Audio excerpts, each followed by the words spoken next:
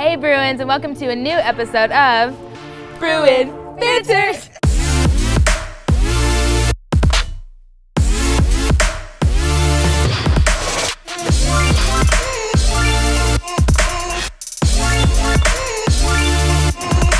In our latest competition at the Columbus Regional, we scored a team score of 197.65. Qualifying us to the national championships. So your Bruins are headed off to St. Louis, Missouri. Woo! But before we get into it, let's all introduce the one you've been waiting for, Madison Kocian. Hey guys! Hi, Maddie! All of these requests. After all of these requests, your dreams have come true. Genie in the bottle. Yeah. So Maddie, how did you feel at regionals? I think regionals went really well. We finally put together 4 events, and I think it's really exciting because we got the 4th highest team total score out of all the regions, and we still have room to improve. So going to nationals, I know we're really excited to improve on the little details that we can fix up and hopefully become natty champs. Heck yeah! That's the goal, baby. Before we continue on, roll the tape. So your Bruins started off on the floor exercise, and we definitely went lights out. Caitlin Ohashi won with a 9.925, showing off that really cool Michael Jackson routine. And then moving to the vaulting event, Pula and Anna tied for first place, both scoring a 9.9 on their beautiful vaults. Now that we're in postseason, there is a bye rotation that the Bruins had to go through after vault. But after the bye, the Bruins were off to bars, and Madison Kocian was back in the lineup and scored a solid 9.875, and Kyla Ross, or Kyla Boss, scored a 9.975, winning the regional title. And speaking of Kyla Boss, we went to the balance beam event and she rocked it, winning that event as well, scoring a 9.95. Maddie! I'm so excited that you're on the show because everyone can now know your story. How did you feel on bars coming back? Because you've been training really hard in the gym, and it's been, you know, you've had your ups and downs. So For sure. So how did it feel to get back in the lineup? Yeah, I think it was definitely really exciting for me to finally be back on bars because it's always been one of my favorite events. And just after having shoulder surgery and just kind of putting everything forward and putting this shoulder surgery behind me, and just knowing that my shoulder is so much better and so much more repaired than last year, I felt so mentally confident going in this year, and it was just like one extra thing that I didn't have to think about, like if my shoulder would hurt or not, and I could just focus on my routine and doing it for the team. You did a great job. I was so proud of you. And then speaking of your shoulder surgery, this was your first surgery, right? First shoulder. Yes. Okay, it was your first shoulder surgery. And then this recovery, I swear, was the quickest I've ever seen. This girl, please like walk us through your recovery and your timeline and your plan, because you went down to like diet, everything. It was a tough decision because going into the summer, I had literally tried every single option. I got injections, did PRP therapy, which is like drawing blood and injecting like the good blood, what's left of your good blood back into like the injury area, and nothing was working. And I remember hanging on the bar after in the summer, and it just, I could barely even hang, and I couldn't do a handstand. So at that point I was like, I know I need to have surgery, and it was hard for me to accept it at first because I didn't want to be out and like away from my teammates this season, especially because I knew we were going to have such a strong team. So at that point I decided, well, I had the surgery and I'm going to do everything that I can to be back and to help out my team, because that's really what was most important for me. She did exactly that. She was in it. I was going to say, right when she woke up. So when did you decide that you were going to go full force coming back into gymnastics? I remember you were still, you know, it's a really quick timeline that you went through. And so talk about your mentality going into this season. I think when I was trying to decide if I was going to redshirt or not this year was around December, when I actually decided that, you know, I'm going to give it everything that I have and really put myself and try to give myself a shot to help the team out this year.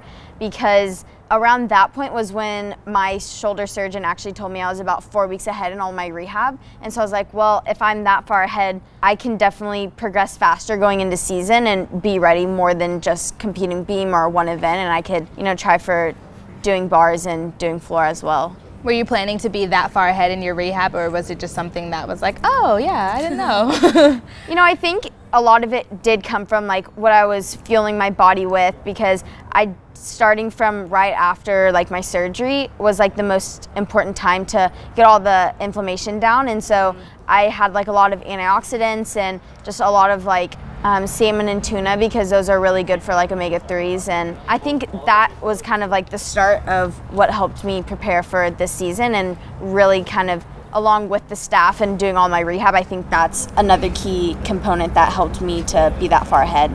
It was so hard to get back into shape, get back into conditioning. How did you stay positive throughout the whole thing, and how have you been able to still inspire other people while being injured?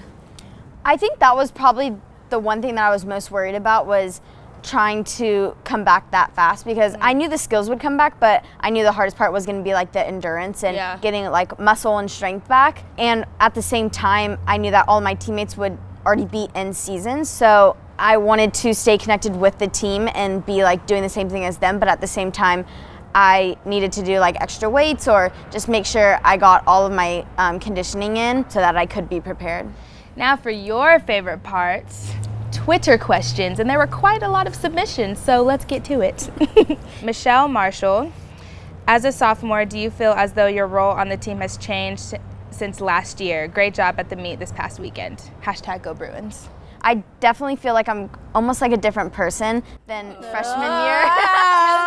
Tell me more about this different person. Is your name even Maddie Kocian? Well, I don't know if that's my name because everyone calls me Koshi now, but She's Koshi. But I feel like I've just grown up and grown to really enjoy this whole experience. And my club and like elite career, I was so always focused on like winning and the accomplishments, and that's like what I became proud of. But I feel like in college it's more of like the person who you become and who you grow to be. Oh, I'm so proud of you, I Maddie. can tell you're having more fun for sure this year. I'm like experiencing a new side of Maddie this year. It's great. She's so supportive of everyone. She's really getting in with the team huddles and telling you. You've gone up to so many people and helped so many people. So it's really cool to see. Yeah, even in the beginning of season, she was like, Coach. Yeah, like giving the people like fist bumps and everything. It was really great. This one is from Coben. What has been the hardest part of your comeback, and what has been the most rewarding? Hashtag Bruin Banter. The hardest part of my comeback was in preseason, when I felt like I couldn't contribute my part because I was injured and I wasn't like allowed to jump for like 6 weeks or 8 weeks, whatever it was, while all of my teammates were working really hard trying to really focus on the goal of becoming national champions and putting in all of the hard conditioning sets, the 720. I just remember all of those moments that were really hard for them, and I couldn't necessarily do the exact same thing as everyone. So I think probably kind of being a little bit on the sidelines was the hardest part for me, but the most rewarding part would definitely be being able to compete 3 events this past weekend and just really contribute to the team and know that all of my teammates have been so supportive this whole comeback. And it's just something really special when after my bar routine I finished and everyone started giving me hugs, is something I'll never forget. Aww. This one is from Double L. After having surgery, how do you mentally cope daily while working towards those long-term goals, especially after having such a strong freshman campaign? Hashtag Bruin Banter, hashtag Fight Fierce. Time to shine at Nationals. This is your year, Bruins. Wow. That was a lot I like that one. I like it. LL. Used all those 140 characters. Good question. I would have to say mentally coping with things. I definitely visualize a lot of things, and even when I was recovering, I would visualize like what routines were most realistic this year compared to last year, because this year I knew that I would have to kind of adjust some routines a little bit. A way for me to like stay in the game would be in preseason, just visualizing me doing like the best routines that I could all the way in different arenas and just in different environments, and just always making sure that I was there for my teammates and still like making sure that I would be connected with everyone so that coming back I would be ready and everything would be faster and easier.